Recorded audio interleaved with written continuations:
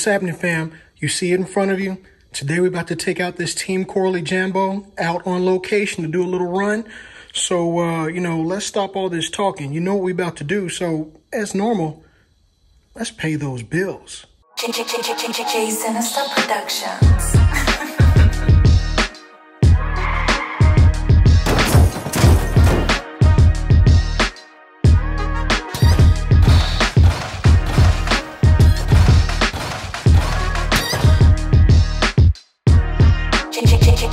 Sinister Productions. Alright, we're here on location. A lot of field to work with. Time to take the Jambo out, see what she can do. A lot of open space.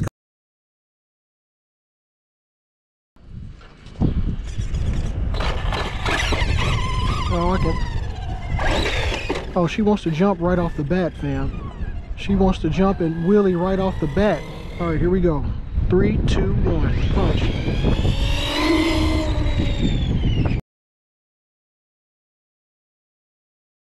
So let's flip her over. Little rash, no biggie.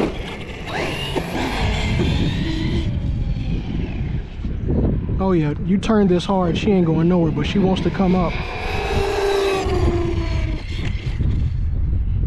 Oh yeah, she ain't afraid to hit that dirt. See what we got.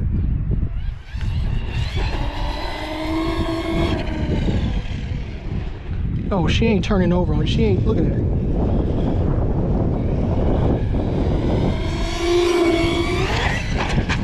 Ooh, ridiculous. Look at that.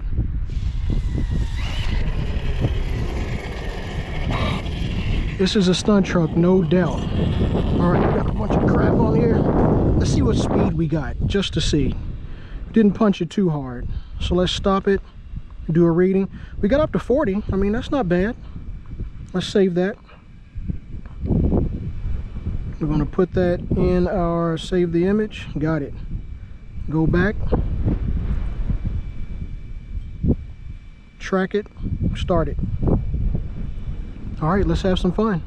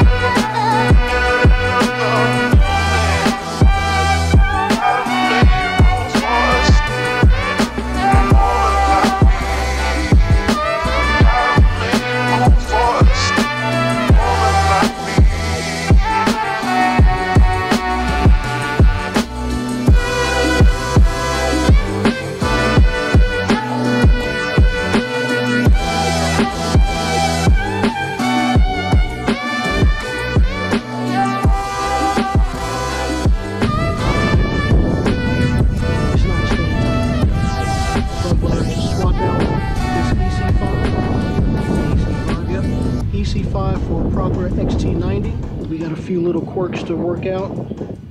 See what the problem is that's causing the front suspension to toe in like that so bad. Something's broke. It looks like it's broke on both sides. There's our adjustment.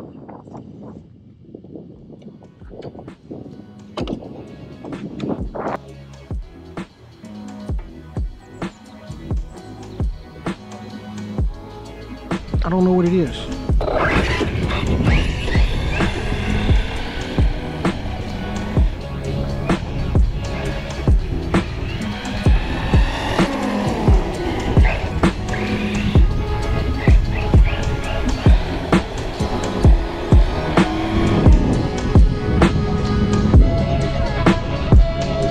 type of wheel speed you can get coming from the grass to the asphalt.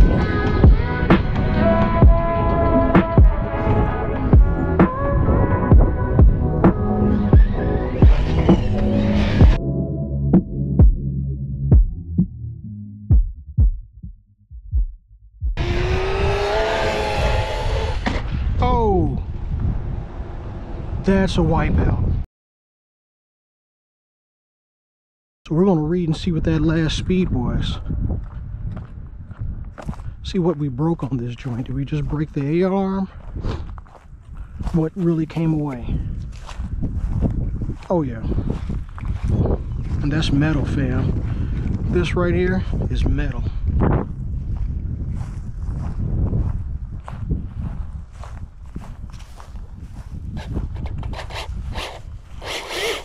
Yeah, she still wants to run, but unfortunately we can't.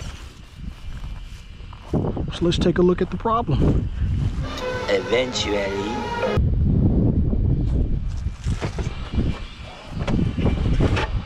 All right, let's check the temps. See what our temps are.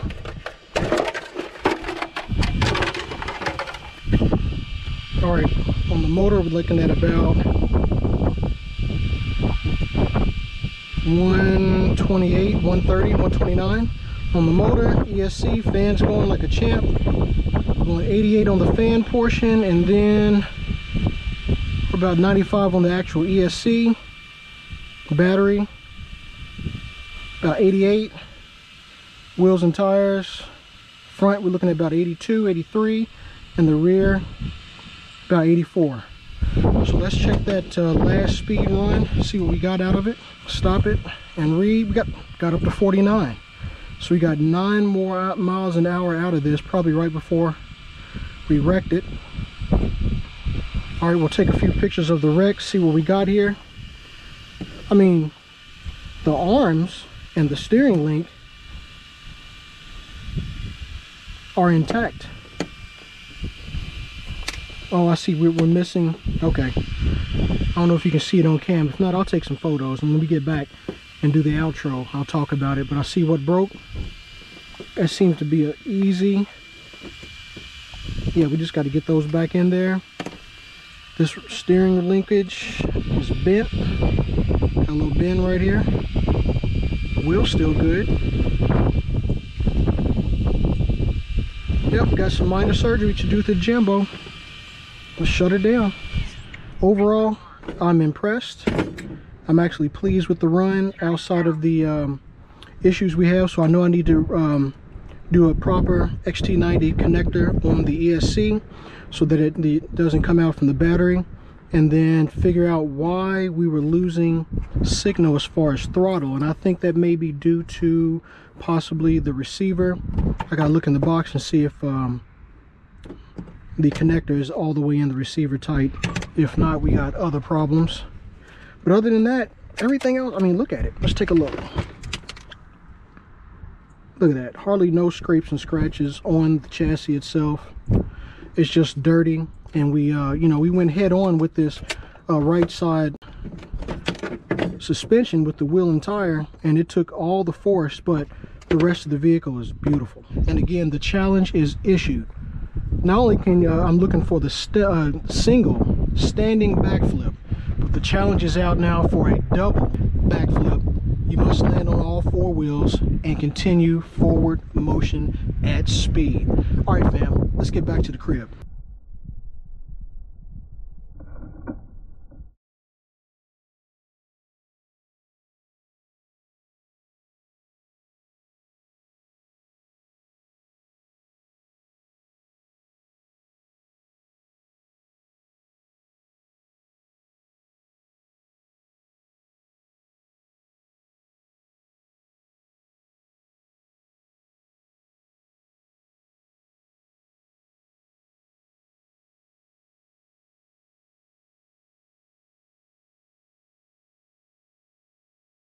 All right, fam, so this is the right front passenger side tire that broke off when I did that crash test dummy demonstration to the side of that shed.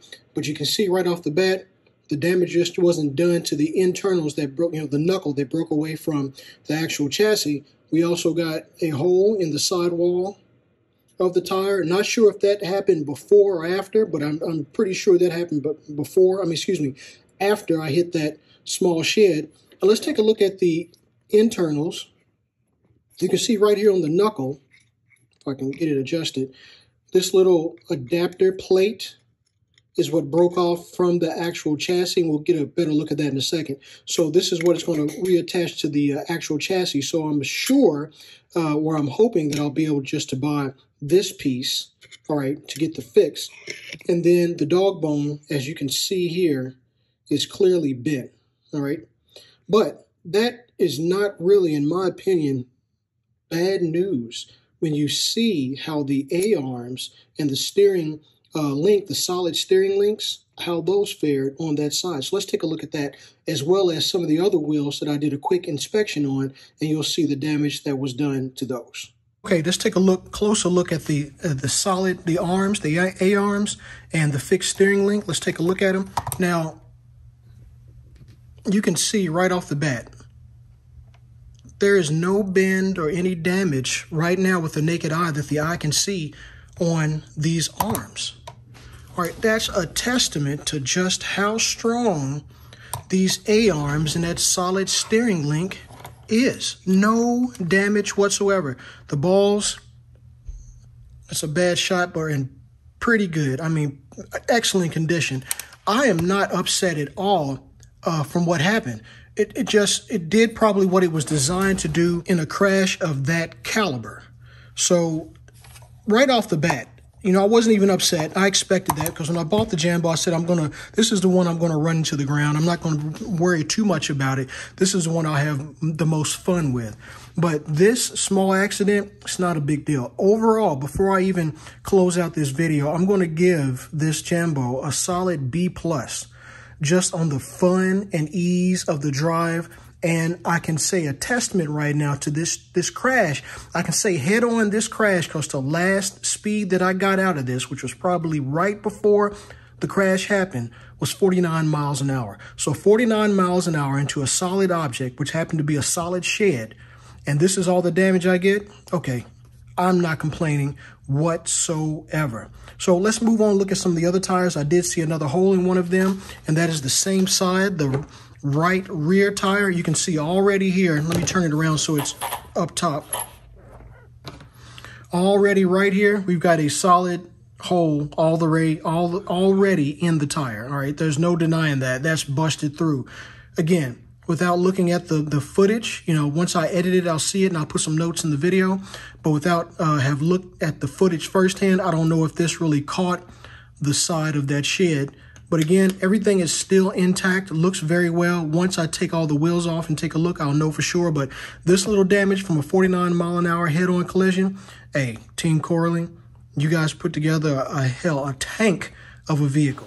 All right, fam, we're at the end of another one. You saw the running video. You saw me go over some of the problems that I encountered or I found that I had based off of the crash. But again, I'm going to say, I'm going to give this Team Corally Jambo, or Jambo, Hambone, whatever, man. I'm going to give this joint out the box, because everything was stock gearing, stock everything. Out the box, again, a solid B+.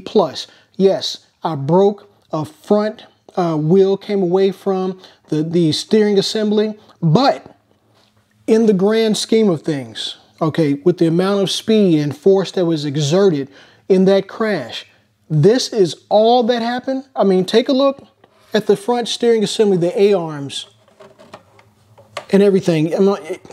Just with the naked eye alone, no bends, nothing came away from the chassis. Absolutely nothing. These huge tires, all right, I think I'm going to give it to that. These huge tires, all right, on the Jambo took pretty much all of the force, all right, and distributed that throughout the tire. And that's why we got, you know, a blown tire with a hole right here. And the only thing we had, they came away from the knuckles. The knuckle came away from the steering, front steering suspension. I see no warping or problems with the holes that the ball joints go into. This adapter plate right here that I pointed out before, this is what I feel that I really need to replace. I do need an entire wheel and tire. But that is all of the damage that happened from that crash.